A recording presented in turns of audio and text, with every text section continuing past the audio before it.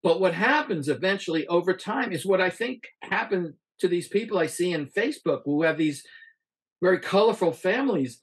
When you're around people who you think are different and you grew up around the dinner table, you hear your father talk about these people in very bad language, but you grow up and you're around them and you see them every day, you realize they're people.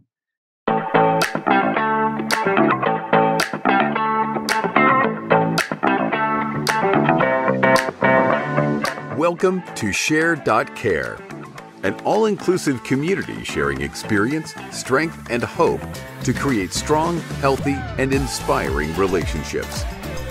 Share.care communities work toward every individual feeling safe, valued, and heard, free from the threat of danger, pain, or harm.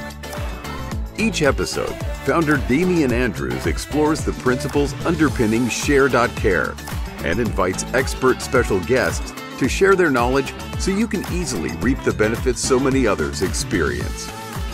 You hold the choice to create your future. Let it be with strong, healthy, and inspiring relationships. Hello and welcome to the Share.care podcast. Our belief is that global peace starts at home. Feeling safe, valued, and heard gives you a foundation to confidently step out and make the world a happier and safer place for everyone. Because in today's world, it's in your own interest to help others. And today, it is my wonderful and great pleasure to welcome Mr. David E. Feldman. Now, David is the author of 8 books of his own, plus he's also ghostwritten many others. He also has overcome drug addiction, depression, spinal problems that were heading for paralysis, 2 hip replacements, an intestinal resection with a colostomy, and cancer. Now, David, in spite of all this, David's stories are about love, transcendence, and hope.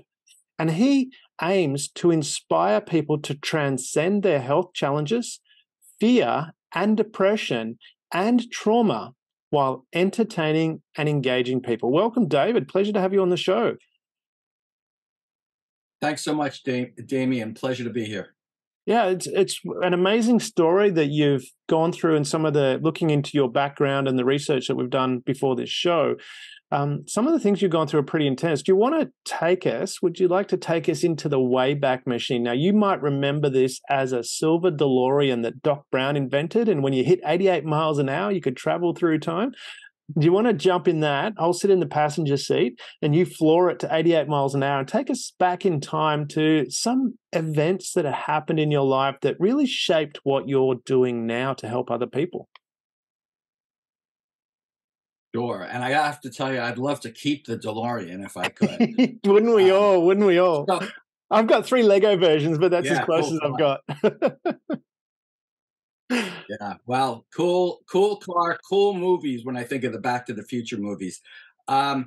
So yes. So first of all, very little of my life was my plan. I was a bit of a troublemaker when I was a kid, and I didn't go to school very much. I had a big mouth, and I talked back to my teachers. Ooh. And I more or less stopped going to school when I was at somewhere around 8th or 9th grade, middle school. I really didn't go to school. I was fraternities, which were more or less gangs, high school fraternities, which were more or less gangs. And that's what I did. I was out, drinking and doing drugs and such when I was a teenager and causing trouble for my parents and for my teachers and so forth. So first of all, I didn't really get an education. And where I got my education, I love to read. I fell in love with reading books when I was I read a lot of science fiction. Star Wars or Star Trek? Which one? Clarke. I was more of a Star Trek guy. I'm married to a Star Wars person. My wife loves Star Wars, but I'm more of a Star Trek guy, and I love. And I'm really, that's true. And in a lot of ways, I've redeemed myself with my marriage, but I'll get to that. I really loved reading sci-fi books. And I fell in love with the wonderful lyrical writing of Ray Bradbury, who wrote a lot of short stories. He wrote Fahrenheit 451, which I didn't read back then. I read it mostly as short stories, but I loved the way he wrote. He wrote in a way that fired my imagination. And I read Heinlein, I read Dune. I loved the Dune books. I like the new Dune movie, as a matter of fact, also. Um, and that's how I got my education, by reading. I loved to read, and reading took me away from the troubles that I had. I grew up around violence, around abuse. Um, I was not a happy kid. My plan for life was to get as high as I could, as often as I could. That's pretty much what I lived by. And that was my dream. That was my dream life. And I kind of did live my dream life for many years. I would say I was high from the early 70s to the early 90s. Wow. I was a teenager in the 70s. And I did like the music of that time. I'm also a musician, and I play a lot of that music professionally from the early 70s, including earlier music and later music as well. But I particularly love the music of the 70s. Anyway, so the first of the things that you mentioned, the real bedevilments, I could call them, that affected my life, was drug addiction. I liked being high all the time, and I was one of these people that had to stop doing everything, because I would have just kept doing everything. I would have just kept doing all the different drugs and drinking and so forth, if I didn't stop. And I had to have some bad things happen in order for me to stop. And for me, the worst thing that ever happened to me, I would say, is in 1991. My first child was born in 1990. My son Michael, who is 32 now. But when he was 1 year old, I was taking care of him one day, and I was high. I had had a few, Oh, wow. and he got hurt. Oh. And I became absolutely willing to do anything to change, because I adored my son. Yeah.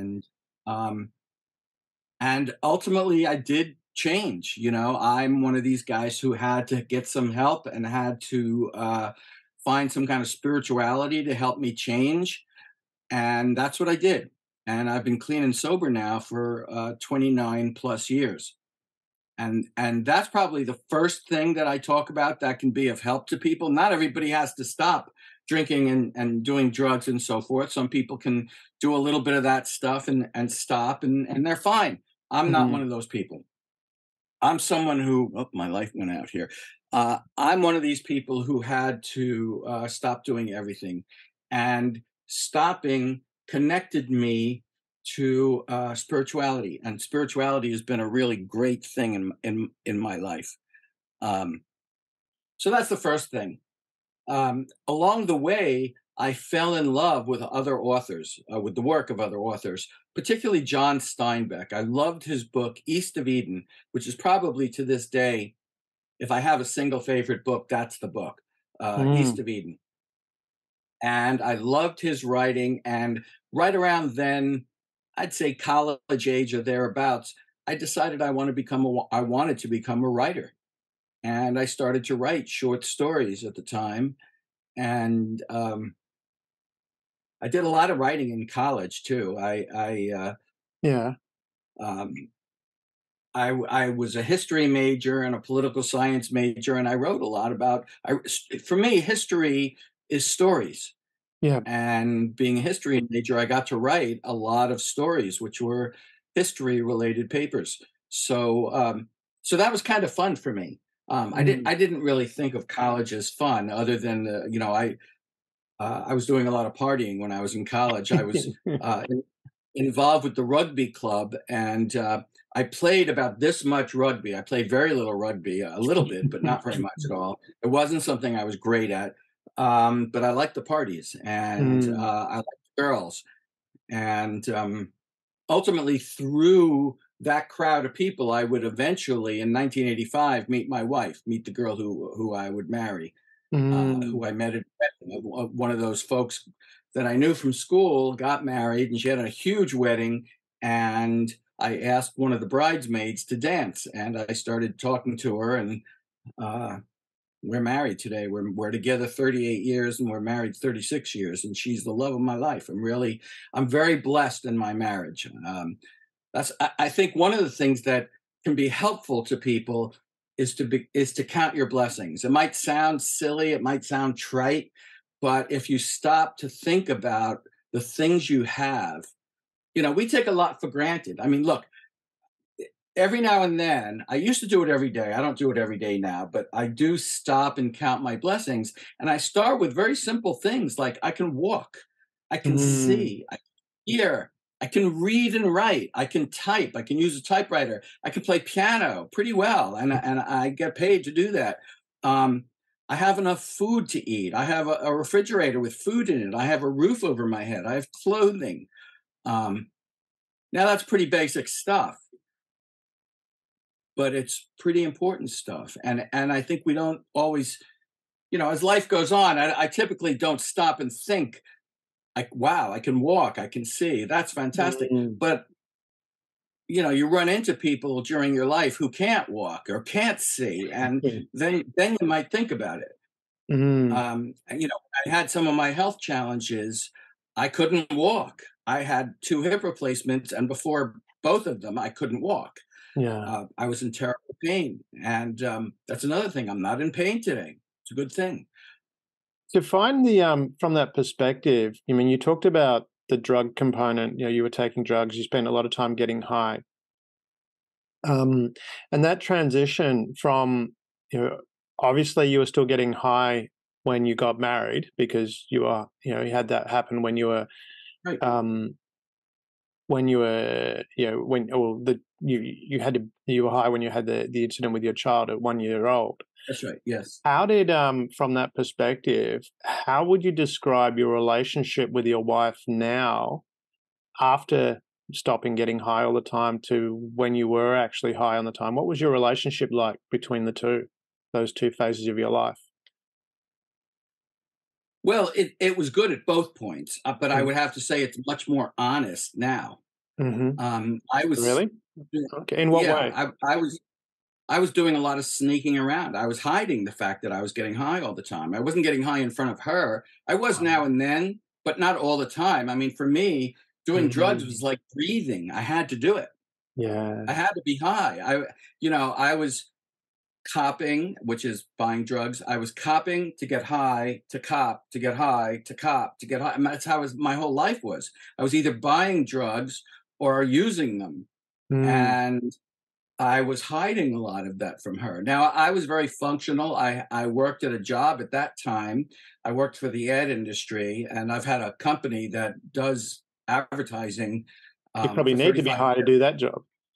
So, well, actually, if I don't know if the American TV show Mad Men can be seen over there. It's very popular. Yes. Yeah. Well, in that show, it's the ad industry, and people are having liquid lunches. They're going drinking all the time, and they're drinking on their lunch breaks. And that's what we did. I did work. We put together ads. We did the production, the advertising production of the ads for some very big companies, very major fashion companies, major automotive companies, Fortune 100 companies. And they were fine with you being as high as can be, as long as you could do your job, as long as you could function. And it was a game. How high could you be and still do your job? Pretty high. I understand from that component too, when you're in that space, and I've worked in a small advertising company when I was younger, but also when you're in that creative space, because I've worked in film and television as well, it becomes challenging, especially if you've got to produce, because it's high pressure. I don't think a lot of people understand, unless you've worked in the industry, how much pressure is there to deliver a result, especially if you're working in something like comedy, because if it's not funny, it's not funny. And you need to be in a right frame of mind to do that. How much of that was an impact for you to actually needing to be in that right frame of mind to produce, or was it just something that you just needed to do? No, that didn't really apply at all because I wasn't creating the ads. I wasn't doing the creative Okay. part Yeah. of it. I was doing actual production, and it was something that I could completely shut off my mind and do. Mm. In fact, I back then we had very early. Um, we had little mini cassette players with earphones, with Mm. headphones, earphones, and my light is just acting up. I'm sorry about that. And I used to listen to rock and roll tapes on headphones, and they just would leave me alone, and I would do the production. I'd be putting together physical ads, Mm. actually on a computer, and I knew how to do it. I was very good at it, and if you just left me alone, I would do my work. When I would get interrupted, and what would bother me would be if the foreman or the manager would come in and try to talk to me, or I didn't want to be bothered. Yeah. But now I worked, for the most part, I worked at night. I Mm. worked late at night, second shift, third shift, and everybody was drinking. I mean, I'd be at the bar. I'd be at O'Reilly's if I didn't have money, and I'd be at Keen's Chop House if I did have money. And I'd be drinking Guinnesses and scotches. And I remember that one night I was with a whole bunch of these guys from our shift. We had all gone out in the middle of the shift, and there was a tap on my shoulder, and I turned. It's the owner of the company.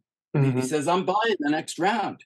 And that's how it was. You just drank. And sometimes if you needed to stay there late, there'd be cocaine, and you'd be able to work a little bit extra, with a little bit of help.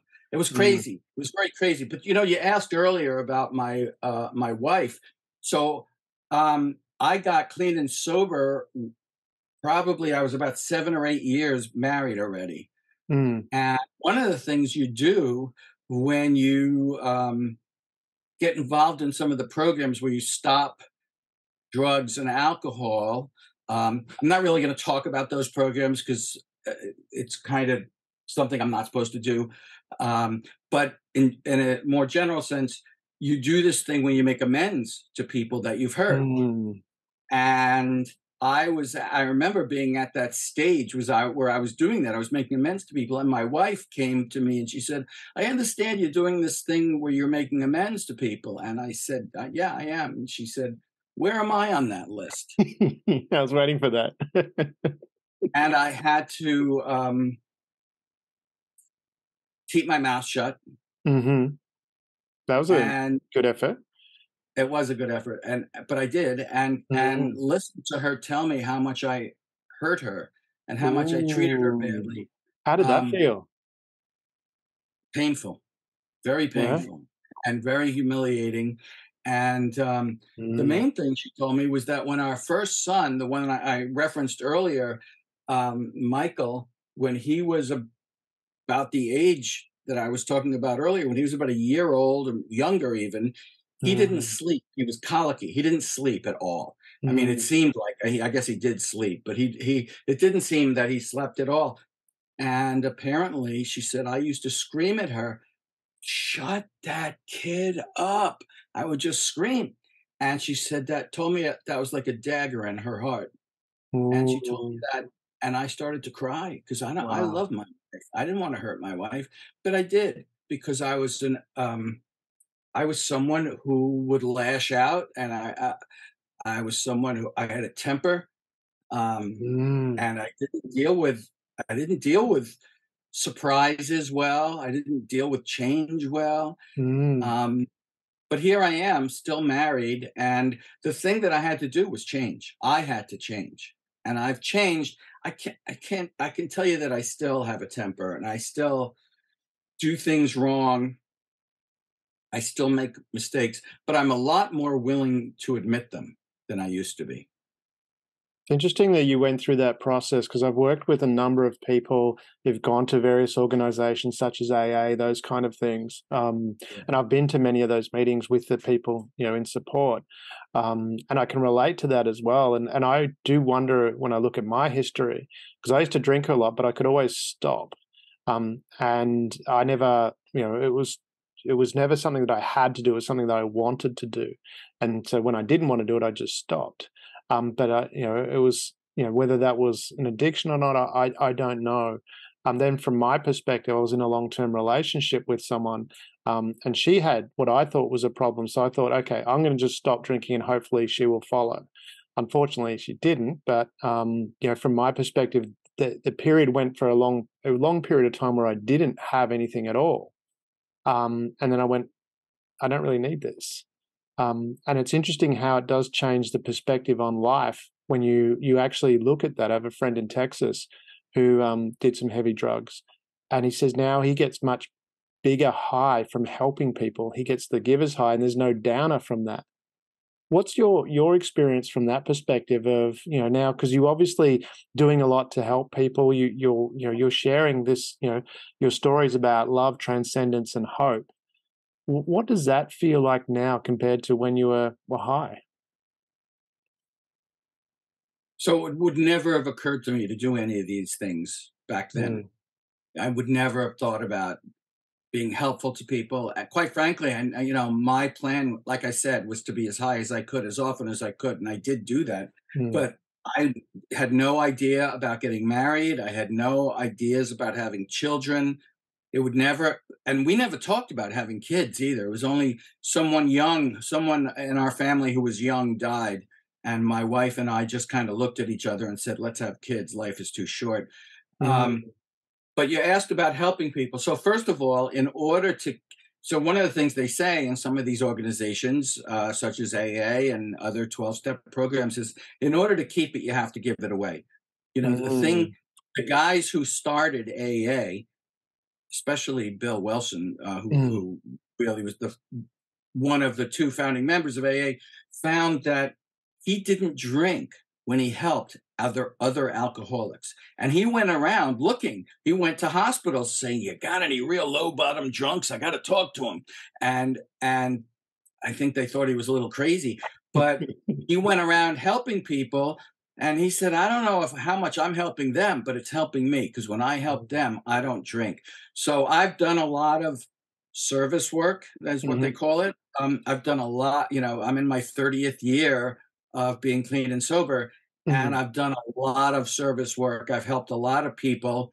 Some of them were helped. Some of them stayed. I don't know if it was because of me, but it really is because of them. There's only one requirement for those things: is you got to want to stop. And they wanted to stop, and so I could be of service because they wanted to stop. So it feels good. It feels good to know that you've been of a little help. There have been other people that I tried to help who've died. I was trying to help a young kid who was my son, Dan, my younger son's age. My son, Dan, is 29 now, but it was 9 or 10 years ago. This kid was 21 or something like that. And he went out, bought a bag of dope, shot it, and died. And it was heartbreaking. And I've seen a lot. You go to the drug programs and you see a lot of kids die. And I've seen a lot of that. I've seen a lot of kids die, and it's heartbreaking.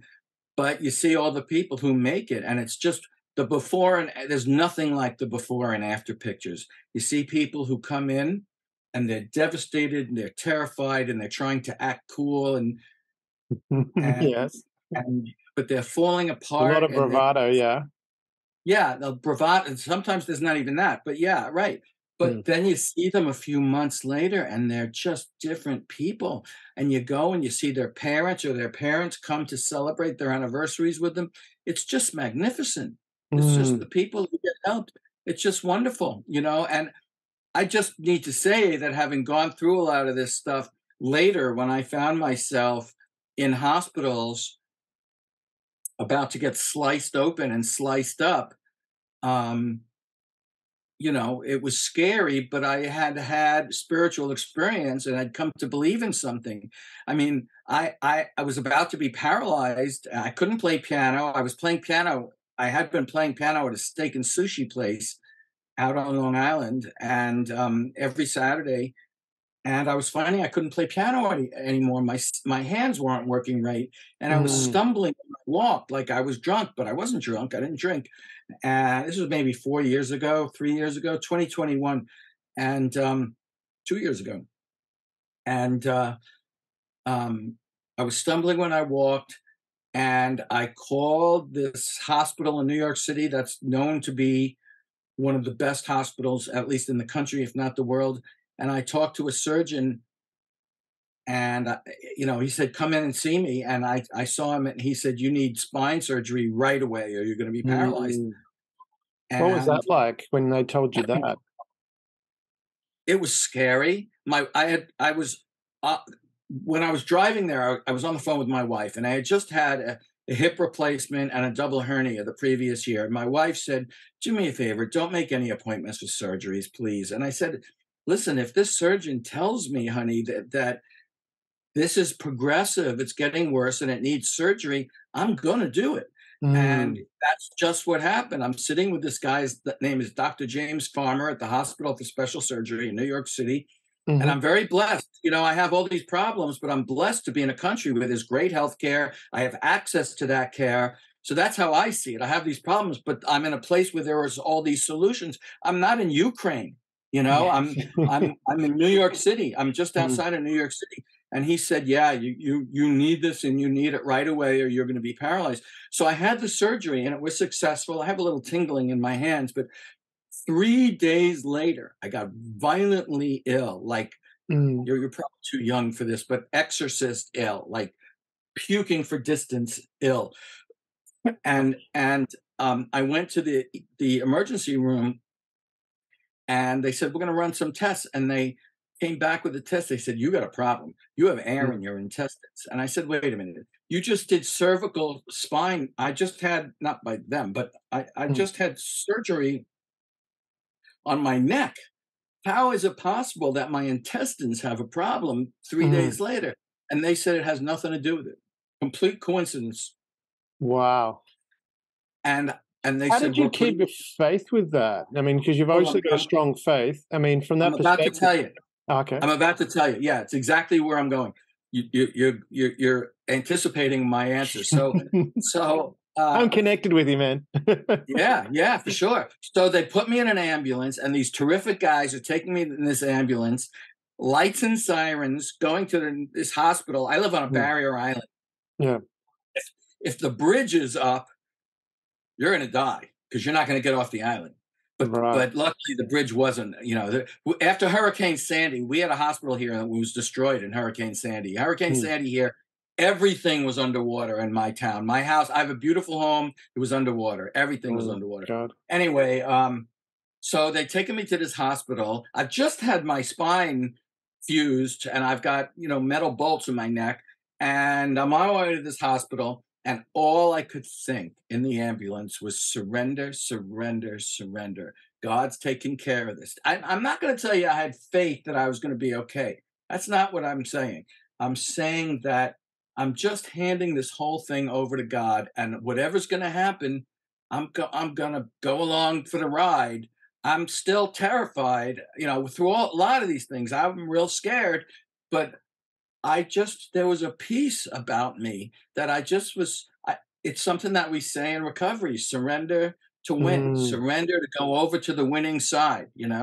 Surrender Mm. is a good thing when it comes to drug addiction, because if you keep fighting to defeat the drugs, you're not going to win. You have to surrender to something better. So anyway, I'm thinking surrender, surrender, surrender. So It's I'm in this exhausting too when you're fighting it. I mean, we know that if you That's look at a right. physical war, it's exhausting, and then no one wins it. We can see that currently. You mentioned Right. Ukraine, and you can currently see that neither side is going to win that at the ultimate outcome. And that surrendering and going, okay, let's accept where we're at is very powerful. Acceptance is much more relaxing than being at war. The war's over. People I know in recovery say the war's over. I lost. Mm. And so I found Well, did myself. they lose? They might Well, have they might have lost the component of them that was fighting, but you're right. Yeah, you go over to the winning side when you surrender. mm, Yeah. And so, but I stopped fighting. I found myself, I had to wait in this hospital waiting. I was in my own room on a Mm. bed, but I had to wait for there to be a surgeon. I didn't know what was going to happen. I just knew I had air in my intestines, and that they threw me in this ambulance because Mm. that's what they said. That's what they did. I didn't know. I didn't know what was coming next. So, but I'm thinking surrender to surrender, surrender. And after 10 hours, this wonderful Haitian doctor comes in and he says, well, we're going to take good care of you. But first, you got to explain about these tattoos. I have a lot of tattoos. So he was joking around. He says, but seriously, I have to cut a piece out of your lower intestine. You might wake up with a bag. I said, wait, what? What? He says, you might wake up with a colostomy bag. I, Mm. s- I- and I just was like, oh my God. Oh my Yeah. God. And that's just what happened. I woke up and I had a bag and I had to live with the bag, the colostomy bag. They reroute your butt out your stomach. So you're Mm. pooping out your stomach. And I lived like that for 3 months. And thank goodness they could fix it. I mean, listen, there's a lot of people. And as I realized since then, people I know actually Mm. who live permanently with those bags. Mm. And so I learned to live that way. And that's just what I did for the next 3 months. And they reversed it in um, January of 2021. I might be getting my Describe years. again. Can you go into a little bit more detail about that faith, about where that trigger became to say surrender? What how did you just let go and surrender? It wasn't a process. So how I let go of surrender is that was 2 years ago. So for 27 years before that, I had been practicing surrender Mm. already. I had been, you get to Carnegie Hall or whatever the great hall is over there to play in Melbourne or The whatever, Sydney wherever it Opera is. House. Sydney Opera House. Yeah, you're playing at Sydney Mm. Opera House, and someone says, "Well, how did you get to be this good?" And they didn't start that day. They Yeah. started a long time before. So I had been, I had failed at giving up drugs for Mm. many, many years. I threw away a lot of bags of drugs, and a day or two later, I was always looking for them. Mm. Until I got involved in a program where you learn how to surrender and you Mm. practice on in all sorts of things. I mean, I don't like not knowing what's going to happen. I'm a control freak. I want to know what is going to happen every few minutes. And even like with this How interview, does I, that I don't work? know how does I that mean, work? you're a control freak, but you were taking drugs. That's kind of a juxtaposition there. No, I don't think so at all. Okay. I could control everything because I was high. So what you did Well, is you was that a perception? Because your wife had a different story when she talked about how, from what if I heard you correctly, your wife told you thought you were doing one thing. Well, so was it real control or was it perception of control? Of course, it was perception, but look, you can make an argument that everything is perception. That Oh yeah, everything is it's the perception. Matrix. You can make an argument that green is blue, if you Yeah. want. But from my point of view, I wanted to control circumstances as they unfolded in front of me. I wanted to Mm. control the future. But if I was high all the time, whatever happened next, if, my mother yelled at me or if the teacher wasn't happy that I didn't have my homework, I didn't care. I was high. Well, Who cared? that's the point I wanted to get to. What was it that, and I think you've just answered that question because I was going to ask why. What was this need that you had to be high all the time? So, what were you escaping? Reality. Reality. Why? I was What was the reason for escaping reality? What didn't you like about it that you needed to escape? Was that linked back to the violence at the start? What? maybe. I mean, look, you could, whether or not some people believe that being an addict is an accident of birth or that it's genetics. There certainly are predispositions when it comes to alcoholism. Mm. If your father or your grandfather is an alcoholic or all your uncles are alcoholics, there is a fair chance that you might be. I don't know how that is, if that's the case with all of addiction, but there is a propensity towards addiction from, that comes from genetics. Well, There was I mean, also, part of well, hang it's, on, yeah, go ahead. let Sorry. me Yep. just go on. Yep. There was also, I found life to be very painful. Mm, And some of that was that there was violence and there was trauma and there was mm, PTSD, which I still have. Um, you ah, know, and there was also that I had, I think I was born with a pretty severe anxiety. We have people with severe depression in my genetics in my mm, family. We have 4 suicides in my family. My great mm. grandmother killed herself in front of the whole family. It was Wow. before it was around, but my mother was a child and she was there, and she won the argument. She had an argument with someone in the family, and she said, "Oh yeah," and she went up to the top of the house and she jumped off. She won the argument. I had a first Wow. cousin who did the same thing. I have 2 cousins who I think, were brothers and both killed themselves. So we have a fair amount of depression in our family. So some of it was that I had anxiety and I had clinical issues, mental health issues, which I didn't think I needed treatment for until, in the show notes that you have, I talk about depression. Well, in 2005, I never thought much about depression. I have someone in my family who I'm Mm, very close to who has long had depression, who has been incapacitated, unable to work for 30 years. And I would say to her, "Come on, look around, everything's fine." And then in 2005, I got very sick with the same thing. mm, And I kind of went, "Oh," because unless you've had it, you don't know. You don't mm, know. It's like, imagine having, like, you feel like there's a bear chasing you all the mm. time. And you're like, all the time. Yeah. And I had to sit in a dark room with silence for a month. Really? Oh, it was terrible. It was worse than all the other stuff. And then I didn't get to the part where I had cancer. Last year I had cancer. I was supposed to have another hip replacement, and they said, "No, you can't have your hip replaced. You have cancer. You can't have any surgeries until the cancer's fixed." So, but the depression was worse than all of this stuff. Worse than having my intestines cut up. The depression was the worst thing because you feel like there's a bear chasing you, and it's not going to ever stop. It So was how did, awful. from that perspective, the depression side of things, how did that, I mean, as you said, you were telling people, focus on the good stuff. And then all of a sudden you found yourself having depression. How did that play out? What was the road to that leading to the depression, do you think? Well, we had a big family fight. I had a big fight with some people in my family. I Hmm. had a big fight with, excuse me, with my mother. Right. I don't know what it was about. I think it was probably about our childhoods or my childhood. And we would have fights about these things every now and then. We would have disagreements. And sometime after this, I just stopped. The symptom that I had was I stopped sleeping, and I really stopped sleeping. And I don't, Right.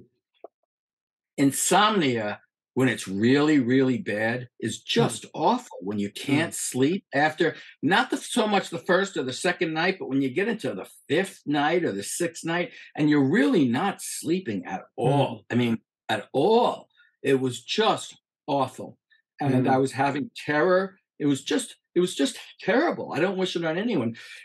Well, what I came to understand, I was not a big fan of medication. I was like, well, go to recovery, go to, do meditate, But what I came to understand, and I have a book about Buddhism that's an interesting take on this sort of thing. But what I Mm. came to realize, to cut to the chase, is that I needed to see doctors.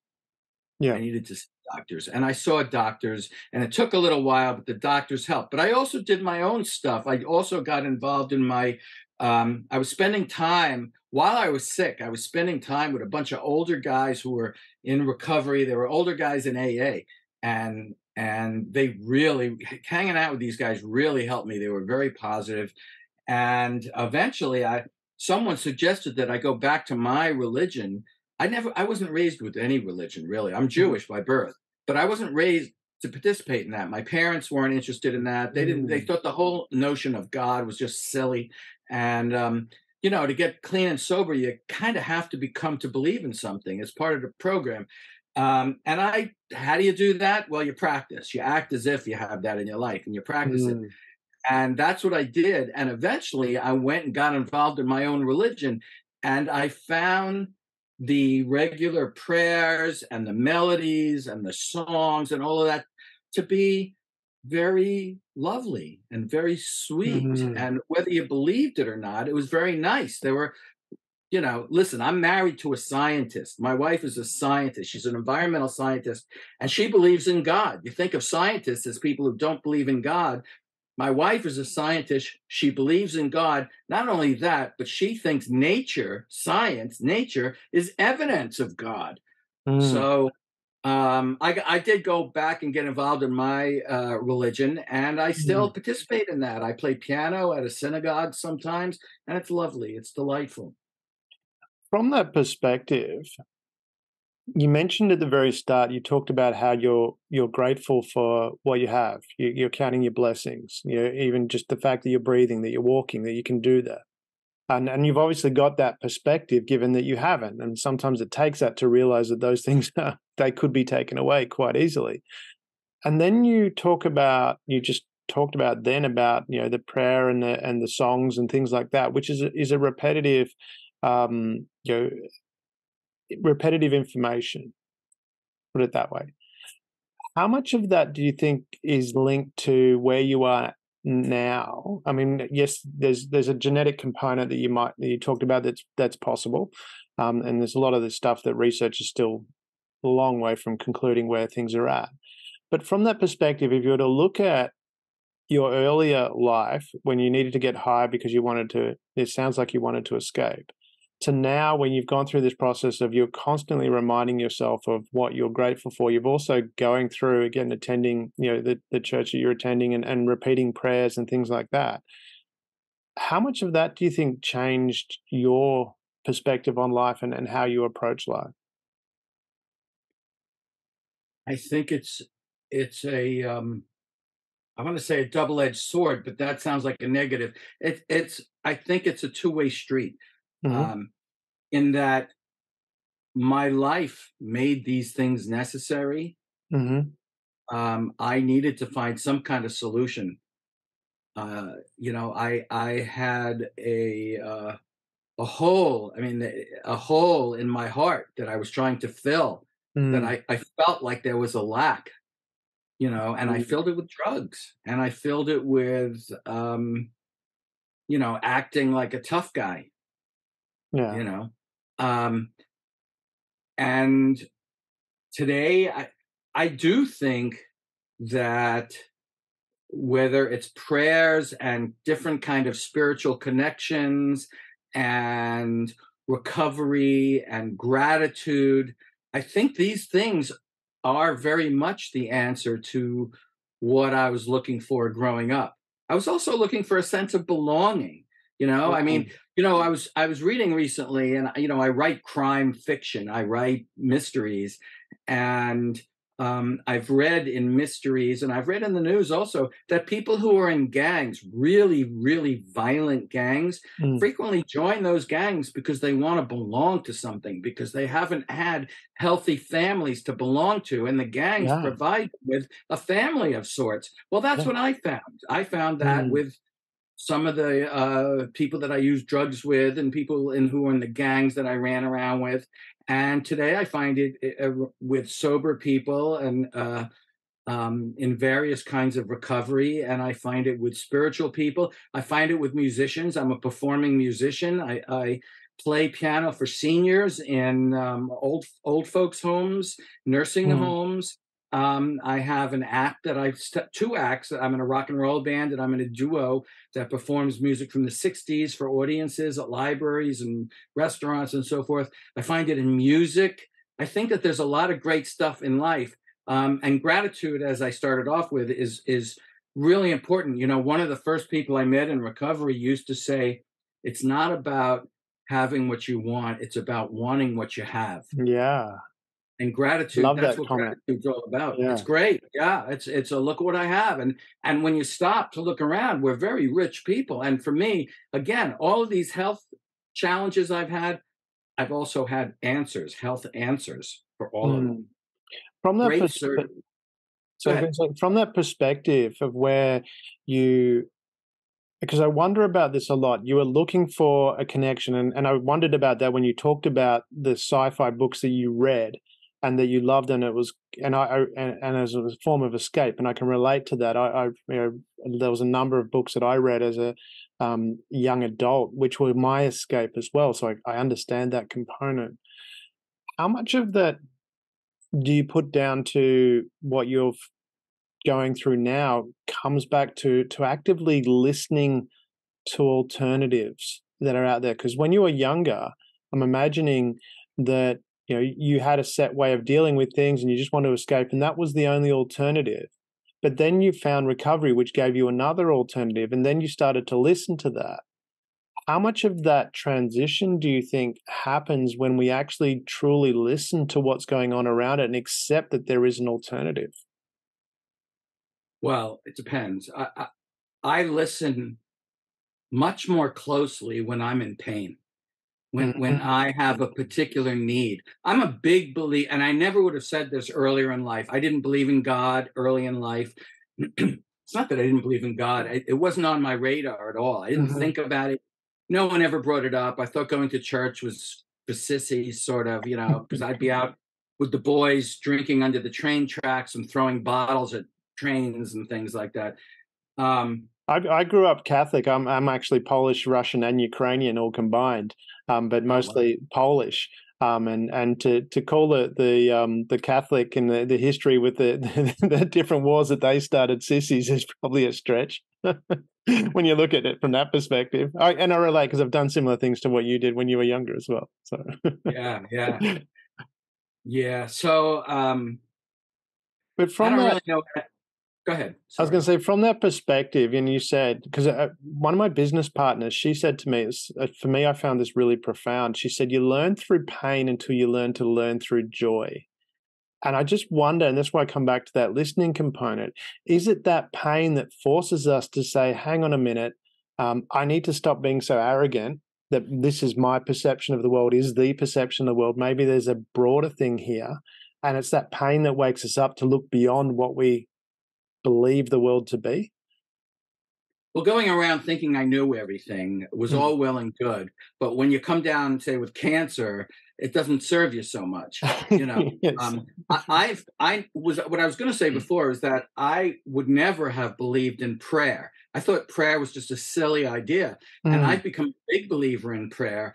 And just to link it to what you were talking about, I think that being in pain and praying for guidance and comfort, which is really those are the two things that I pray for is guidance and comfort, um, is not it is not just coming from a place of pain. It's coming from a place of joy also. Um, Mm. I would say I walk around with a fair amount of joy today. I have a nice backyard where I get to listen to the birds, and I get to look at the butterflies. And I have a little Yeah. dog that comes out there with me who runs around and wants to play and stuff like that. And I Mm. really do enjoy those things. And I enjoy much more of life. And I walk around much less tyrannized by my thoughts and my ideas and by thinking, what's that guy in the next car? Why is he looking at me? Well, maybe he's looking at the sunsets that's on the other side of my car. He might Well, not be looking at me at all. that's the part that I'm getting to. What is that? Is it this perception that we have? I remember when I was in Perth, I lived in Perth, and my girlfriend lived up north. And there's a beautiful road that goes, north to south in Perth along the coast. And I lived on the coast, and she lived on the coast. But the thing was, there's a lot of traffic lights on that road. And I would get frustrated because I'm obviously going to see my girlfriend. I'm excited. And every red light I got, I'm like, I'm always getting the red lights, always getting the red lights. But being angry retentive, one day I decided I'm going to start counting them. And I had a little notepad next to me, and I ticked which were every time I got a green light and every time I got a red light. The reality was I had so many more green lights, I just never noticed them.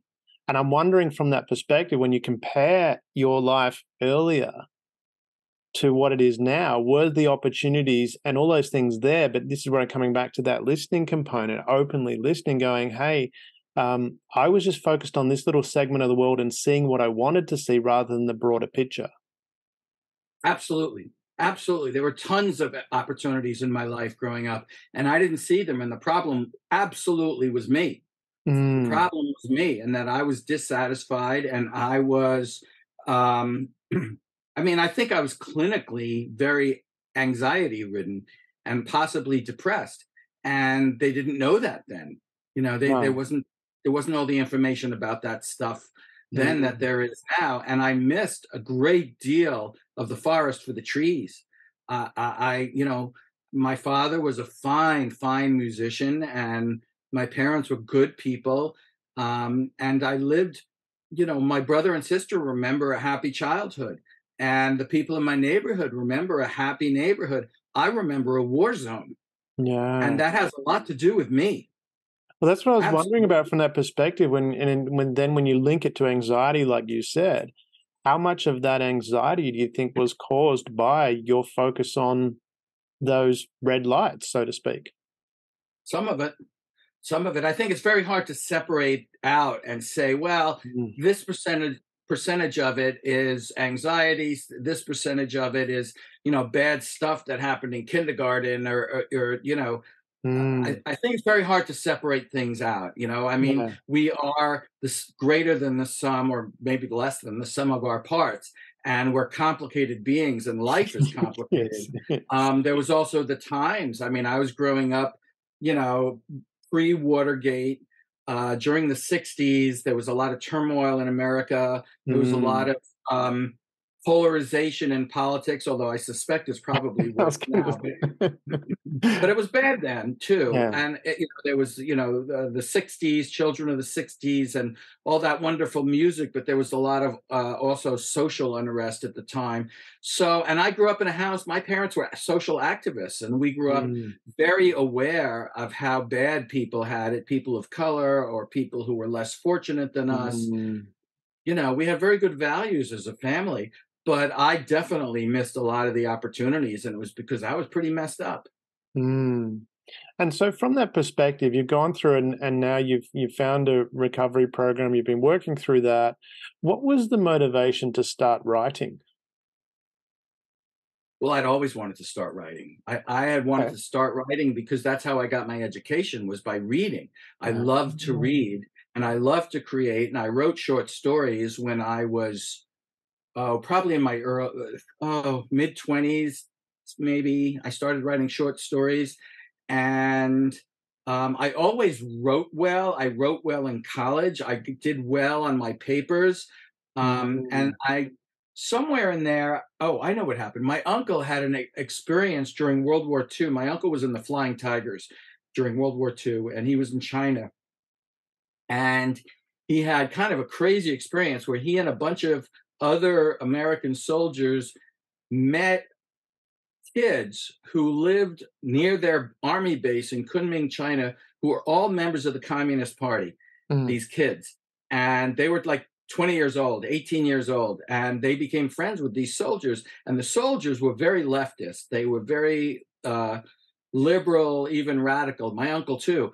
And it's a very long story, which I'm not going to get into, but he, through these kids, he met Chairman Mao. oh wow. And he came to me, and when I was a senior when I was a freshman in college, he took out this picture of him and Chairman Mao and said, I'm going to go back to China. And this was in 1970 something. And nobody went to China then. Mm, Nobody. Mao was still alive. And I said, I want to go. And I went. He went back to China, and he tried to go to China, and he applied for a visa, and they said, forget it. No, you can't go to China. And he sent the picture, and they rolled out the red carpets. And he mm, went to China, and I went to China. Anyway, the reason I brought that up is he asked me to write his story in a book. uh, And he knew I wanted to be a writer. And that was the link to my writing of today, is I wrote his story in a book, and I was all set to sell it to a university press, who eventually I did sell a book to. But one of the Chinese guys in the story, read my manuscript which was a factual account of what happened. And he said, you can't write this book because I'll be shot. Because I wrote all about the Communist Party in China at that time, and you can't do that. And he said, I'll be shot, my family will be shot, you can't. And so I fictionalized it, and the publisher said, well, it's not the true story, so I'm not going to publish it.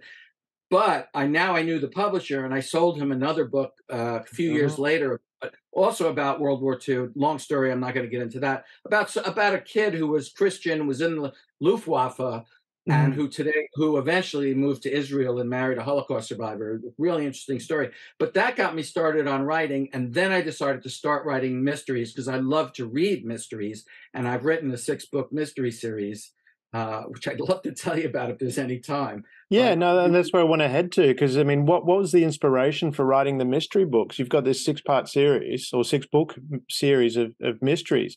What is it about mysteries? How do you write a mystery book?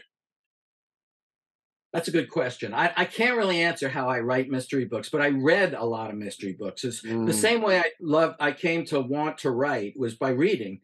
And I've read a lot of mystery books, and probably my favorite, I have many favorites, but one of my favorite mystery series, are the Jack Reacher books by Lee Child, the British author, really Americanized British author Lee Child. And I read all of his books, and I particularly love Jack Reacher because people get abused in those books. Very often, women get abused, or people who are weak get bullied, and those people always get what's coming to them. Always. And I love that bullies get what's coming to them because I grew up around violence and I grew up around bullies. And so I made my main character, Dora Ellison, could have been a niece of Jack Reacher, because she runs into someone early in every book who is bullying someone, and she teaches them a lesson. She's a martial arts savant who finds her way into being an investigator because she's a lesbian woman. Don't ask me why I wrote about 2 lesbian women. I have no idea. They showed up and they told me to write about them, and so I did. She is in love with a police detective, a woman, a police lieutenant. And something happens to that woman while she's investigating a crime, and Dora gets involved, and she becomes an investigator to kind of avenge what happens to her lover. And Dora is someone who does not tolerate any BS from bullies. And ultimately, early in every book, she runs into a bully. In one case, it's someone who's bullying his dog, and she beats the guy up, and she takes the dog, and she has the dog. And I have dogs in every book too, because I love dogs. Wow. And later in every book, she runs into the real bully, who's the murderer, and she teaches them a lesson. I happen to be a big martial arts fan, mixed martial arts fan. I did some martial arts myself at a low level until I got my ribs broken. And I was also a big boxing fan from the early 60s when I saw Muhammad Ali, back when he was Cassius Clay, fight. And I've been a big fight fan ever since. By the way, I'm a big Alexander Volkanovski fan, big Volkanovski fan. You talk about Aussies. He's one of my favorite Aussies. I mean, I don't know a lot of Aussies, but she's a martial arts savant who finds her way to martial arts. She tries out at a school and she mops the floor with everyone except the instructor, and she fights the instructor to a draw. And so I've written these series of mysteries, which also have social issues. There's racism in many of them. There's people getting sick in a hospital, where someone's going around in a hospital giving everyone the worst diseases known to humankind. Like the flesh-eating bacteria, crazy things like that. I have gender issues where someone is killing people who are transgender in one of the books. And I have people with special needs. It's an issue close to my heart. A person who has cerebral palsy, who's a brilliant singer, is murdered while he's singing. In my previous book, A Divisive Storm, a special storm. It's about people with special needs. And now I have August 1st is a divisive storm, which is essentially about bigotry and racism in all forms. So it sounds like with the writing of your books, what I'm hearing is that you're wanting to bring awareness to these these social issues. Is that part of what the motivation for writing is? It is. I'm very, very socially aware. My wife and I both are very socially aware. We both, I mean, I'm not here to talk about politics, but we both have very definite views. Um, yeah, I have a very strong feelings on a lot of these issues. Um, for instance, the special needs thing, while it's not so much of a social issue, I have a niece, my brother's daughter, who has special needs, severe special needs, and she's 24, she's never walked, she's never spoken, and she never will. Wow. And she's also the most wonderful person I've ever met. She's never hurt anybody. She can laugh all day. She can start laughing and she'll keep laughing all day, shaking, her whole body shaking with laughter all day. And she's wonderful. But I think it's important to bring awareness to these issues. I have bigots in these books. There's a lot of crazy ideas floating around the world. I'm certainly floating around America nowadays. There's QAnon stuff. So I put that in my books. I put people who have some of these ideas in my books. And someone recently pointed out, having that stuff in your books and having two gay characters, you might lose readers. And my first reaction was to say something not very nice to her, but I realized she's right. I want readers. I don't want to lose readers. I want readers who are Republicans. I want readers who are Democrats. I want readers. I want to make my living doing this. So I had to really give that some thought. And I actually am ending my Dora Ellison series after 6, including a prequel. There's 7 books, and I'm going to start a different series for that reason. Okay, that's interesting. So from that perspective, isn't it we moving into that world where that is more commonplace? I mean, I even look at the recent, you referenced Star Trek, the recent Picard series. Two of the main protagonists. Don't say it. I didn't watch all of it. I'm watching it, but I didn't. I'm only in season 2, I think. Oh, okay. Because there's where the boards. There's almost a lesbian relationship in that. It is. I never would have dreamed that people would have given me a hard time. I happened to become friendly with someone in recovery who is an author. We've become friendly because we're both authors. And she read my book and she said, "Wow, you can write, so would you read my book?" And we started talking, and she happened to be the person who mentioned this, that, I'm reading your book and I am concerned that you might be losing readers because you have 2 lesbian main. She said that it's great to have characters of all genders, all proclivities or whatever, but to have main characters, I don't know. I said, come on, this is 2023. And she said, well, I asked my neighbor, and my neighbor said, as soon as I see that they're lesbian, I would put the book down. And my first reaction was to say, "Oh, to hell with you," But I didn't say that because I thought I got to think about that, because I'd like it if it's very hard. I'm an independent author. I publish my own books. I have a company. My marketing company publishes my books, eFace Media, and I would like to sell more. It's really hard as an independent author. I don't have Random House's money. I don't have Alfred Knopf Viking Penguins money. I don't have that kind of money to put behind my books. I spend some money marketing them, but I don't have that much. So I have to eat. I have to pay for my home, So what do? It's hard. So I had to think about what she said, and I decided I don't want to lose readers because my main characters are gay.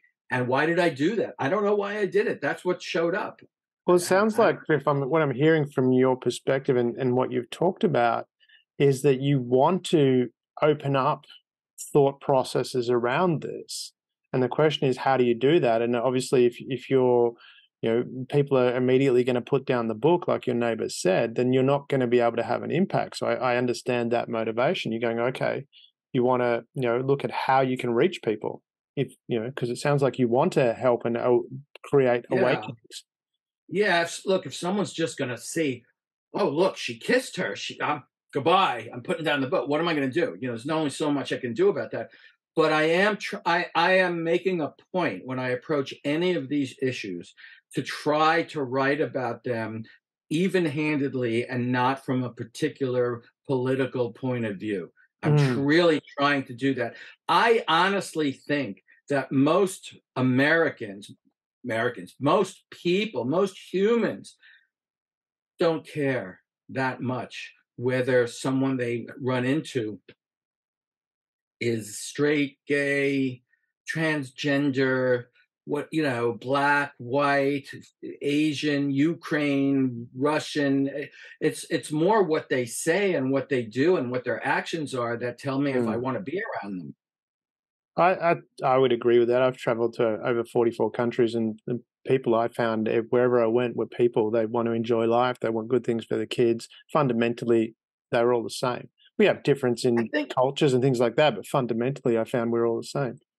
I think that most people find that even people who say they have a particular agenda, for the most part, if they run into another person, it's interesting. One of the books that I haven't really talked about here is I wrote a book called The Neighborhood, and it's about the town I grew up in, Valley Stream, New York, which when I lived there was 100% white, 100% white when I lived there. Actually, there was one black family.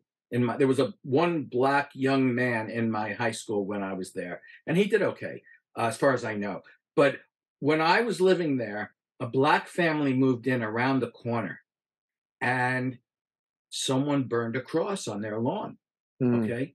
Now, my mother, God bless my mother, she went over to the house of these new folks in town. This new black family moved in, knocked on their door, and when the woman came to the door, she said, "I want you to know, some of us want you here." My mother did. Isn't that something? And but here's the thing: when I went to high school, people used the word that you're not supposed to say, the N word. People used that word all the time when I was in high school, all the time. And they used words. I was around a lot of anti-Semitism. When I was 6 years old, a bunch of teenagers who are gigantic to me, I lived next door to a school. I was in the schoolyard, and they came up to me and they said, "Excuse me, are you Jewish?" And I said, "Yes." And they said, "Oh, that's very bad. You have to go back in your house and don't come out until you're not Jewish anymore." Now, well, it's funny, but it wasn't funny because I didn't go. I'm laughing the ridiculousness of it. It's just I didn't go to, but to me, it was terrifying. I didn't go to school. I didn't want to go to school. So, but here's the thing. People use these words that were the worst words that you could use nowadays. People use them all the time. And yet, I have reconnected to a lot of these people because of Facebook. I'm friends with people. I'm 66 years old. I'm friends with people that I knew when I was 5, right? 60 years ago. I'm friends with them now because of Facebook. And I see some of these people who used very bigoted language back then, they have blended families. Their children married people of color. That's what I'm laughing at. It's just like, how ridiculous is that? But change occurs. So my book, and I hate to be a spoiler alert, but in my book, there is a lot of bigotry in my book. And in my book, what this book is about is 4 families living there at that time, and one of them is the first family of color to move into the neighborhood. And what happens? All hell breaks loose, right? But it's actually the black family who makes change because the grandmother, the matriarch of the family, who was this proud African woman, says, "We're going to put our best food forward." And her daughter, the mother, says, "You mean your best foot forward?" That's a saying we have here. Your best foot forward. And she said, "No, best food forward. We're going to have parties, and we're going to make all our best food, and we're going to invite everyone in the neighborhood to the parties." And that's what they do in the book. But what happens eventually over time is what I think happened to these people I see in Facebook who have these very colorful families. When you're around people who you think are different and you grew up around the dinner table, you hear your father talk about these people in very bad language, but you grow up and you're around them and you see them every day, you realize they're people. They're just people. And they're just like us. They're not different. They're the same. And that's what happens, I think. You're around people, but you got to give them a chance. I think what you're talking about there too, and I noticed that from my own travels, and you meet people, and one of my business partners, he's from Iran. And I grew up, I'm a little bit younger than you, but not by much. But in the 70s where I grew up was, there was Iranian they blew up planes. That's what they did. They hijacked planes and did that. And now, and I've got this business partner who's from Iran, and I'm learning all about the Persian culture. And it's like, it was so exciting. It was like, and just how much they loved and cared for their families and stuff like that. It was Rich really, culture. yeah, it was just wonderful to hear. And then that's where I love what you're doing with your books, and for people that can't travel, that they can get a different perspective on life. That what your stories are about, as you said, love, transcendence, and hope. I love that mission you're on. From that perspective, I mean, if we're winding this up, if you were to give the audience something that you wanted them to take away from this interview, what would be a key takeaway? What would be something that you'd want them to, instill and affect their life? Well, one thing, I had this. I made a movie. I've made a few movies, and in one of them, it was called "What Does It All Mean?" And you can't find the movie anywhere, but it was looking into all kinds of spiritual belief systems. And one of the people he's gone now, but I interviewed him for this movie, is a fellow named Eugene Morrow. And if you go to YouTube and you put in Eugene Morrow painter, you'll find this little piece I made for this movie. And I interviewed this guy, and he was a really terrific painter. And I asked him, how did you learn to paint like this? And he said, well, I used to work for the city and I retired, and I didn't know what to do with myself when I retired. So I asked my wife, what should I do? I'm bored. I don't know what to do. And she said, what did you want to do when you were a child? And that's what I would suggest people think about. What do you really want to do? And his wife asked him that. What did you always want to do when you were a child? And he said, he kind of laughed. He said, I love to color. And she said, well, maybe you could paint. Yeah. And he thought that was very funny. So he went to an art store and he was joking around with the woman at the art store saying, well, maybe I'll be the next Van Gogh.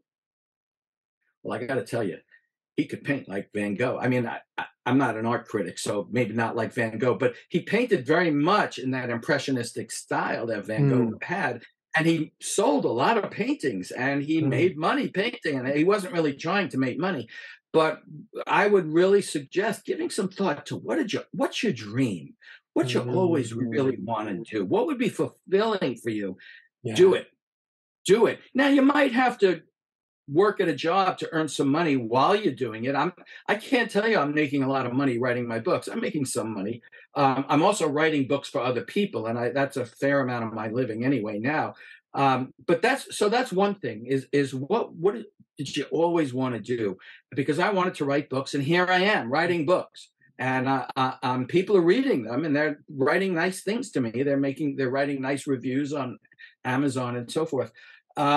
Also, anything is possible. Anything is possible. I think it's important that you believe that. And if you don't believe it, maybe say a few prayers and see what happens. Because that's when they teach us to practice. How do you come to believe in something? Well, act as if you believe in it, and that meant praying as if I believed in something and so forth. And once I started doing that, all kinds of things happened, find some kind of spiritual practice and engage in it and live that way. And life will get better. Life will get better. And again, anything is possible. Here I am. I've had cancer, surgery after surgery. I pooped out my stomach for a while. I mean, it's just anything can happen. And I don't know what'll happen tomorrow. I don't know. My wife said, I'll never have a dog. And here we have a dog. We got our dog, my first dog in 50 years, my wife's first dog ever during COVID we got. And she's in love with this dog that she said she would never have it. The dog sleeps pressed up against her. And it's funny. So I love that. Awesome advice. I love that. David, it's been such a pleasure chatting with you. Really, really enjoyed it. I know the listeners will enjoy it as well. Such wonderful conversation, such depth of conversation and perception on life. We'll put all links to you and your books in the show notes. But thank you very much for taking the time. It's been so wonderful chatting with you. Thanks so much, Damien. I really appreciate you having me. Be well. Thank you for being part of the Share.care community and helping people around the world prosper. You're creating a bigger pie for everyone to share. The more people contributing to the world being a better place, the better the world becomes for others and for you.